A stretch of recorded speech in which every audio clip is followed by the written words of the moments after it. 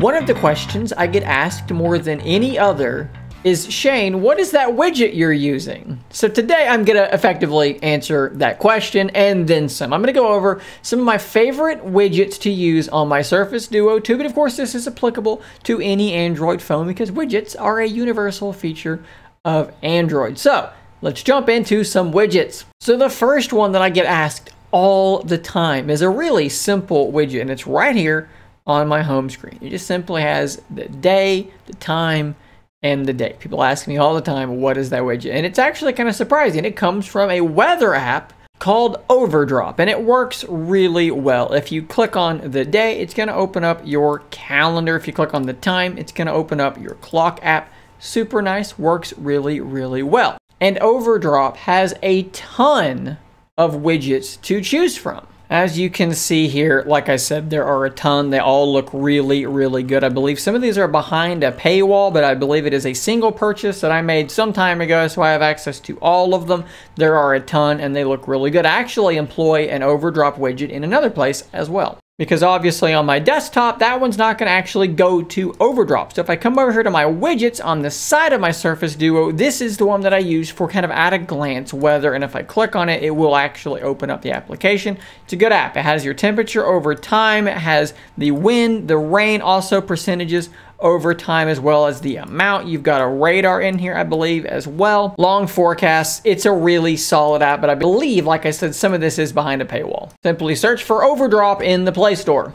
The other one that I use on my normal desktop here is the Google Photos app. And you can see here it is displaying a lovely photo of my girl Copper, and it's basically just part of Google Photos. It should already be on your device, whatever it is. You probably have that. Simply long press your screen, and you are looking for people and pets. You'll drag that over, and then you can select what people or pets you want it to display, and then from there, at random intervals, it seems, I guess it's probably a timed interval, it will change what photo it is showing. If I click on this photo to open it, when I go back, it should switch to another photo. This was our attempt at getting a Christmas photo a few years back, and you can see it's going just great. She's not looking, he's rolling around. This is a great photo all around, and it will just simply switch between the photos that you like to have. I love having that one there. It pulls up nice memories all the time. Moving back over to my widgets panel, there are a few things in here to point out. So this first one here is one I've been testing, and I don't know if I'm going to keep it or not because I don't think it's really doing any good. Occasionally my phone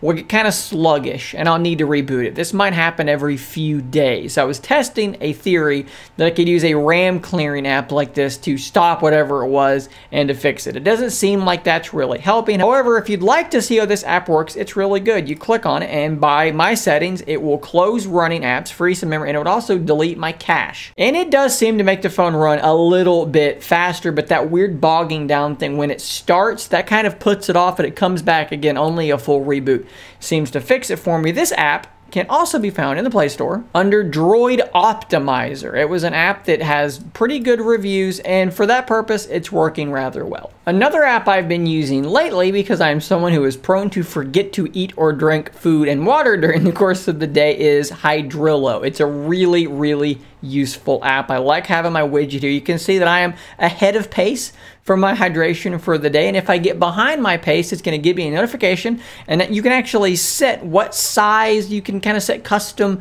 icons there for what sorts of things you do intake. So let's say I get behind, I run to the kitchen and I drink an 8-ounce glass of water. I can get a notification and click that in that notification once I'm behind, or if I do it ahead, I can swipe over to my widget here and click on 8-ounce, and it will fill that up, and it will keep me updated as to how much fluid I have actually drank in a day. It has actually been really useful for me for that exact purpose. I am staying better hydrated because of this app. The notifications are really useful, but the widget is great to have as well. It is called Hydrillo in the Play Store. I know it just says water tracker there, but you're going to want to search for Hydrillo to find it. I am a big weather nerd. I like having a radar in a widget. I use my radar for this purpose. If I click on this, it should launch the app itself. It's a really solid go away.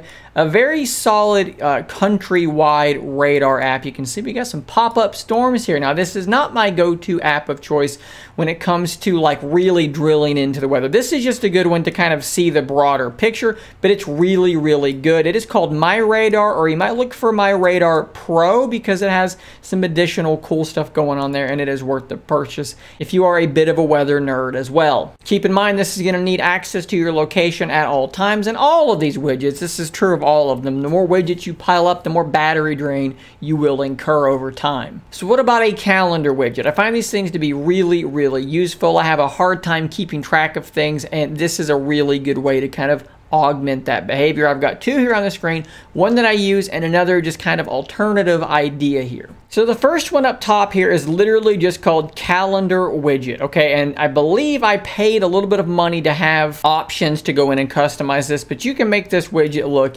any way you want for the most part. You can really get in there, dig in, and change the colors around. It's simple, it looks good, and it is useful. The other one though has a lot more going on in terms of preset appearances. It is called month. Now, the biggest thing about it that I will point out is that while it does have a ton of different options, a lot of them you'll see are locked. If I scroll down far enough, a lot of these are not locked, as you can see, but let me find some. Okay, there you go. 28 pages, but I would say like half of them are locked, and it will require a payment of some kind to either purchase them or to unlock them in some way. But again, it is a pretty solid calendar widget as well that has a lot of different looks. I'm going to stick with my old calendar widget. I'm going to go ahead and uninstall this one just because I don't like having two calendars there. This was just there for your benefit. Another one you may already have on your phone, but maybe you're not using the widget, is OneNote. You can see down here at the bottom. I use OneNote all the time. You can see, in fact, I organize my list of widgets in OneNote, and there it is. So I can see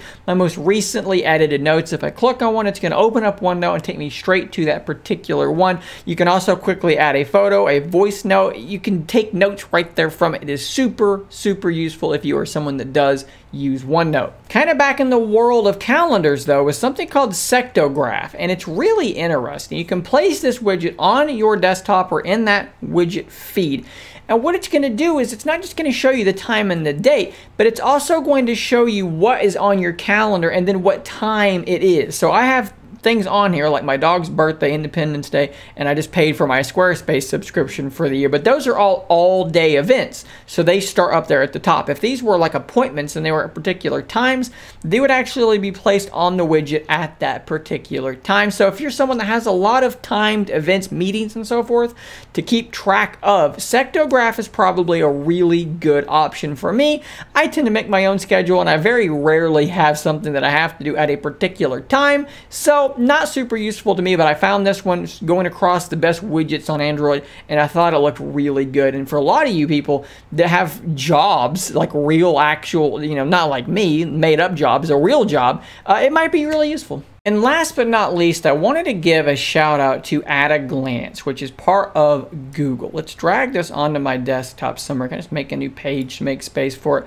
I used to use this widget for so long. This was my like go-to widget because it is so clean, it is so minimalistic, it has the date, the day of the week, the weather, which if you click on, it's going to pull up Google's weather, which is fine. And then if you have something on your calendar upcoming, it will actually appear down here below that. It is super, super simple, but there's a reason that I ran that widget for years. But there you go. That is a list of some of my favorite, most used widgets on Android. Sound off in the comments down below what widgets you cannot possibly live without and what it is about them that makes them so indispensable to you. Thanks for watching. Don't forget to subscribe. And until next time, stay nerdy, my friends.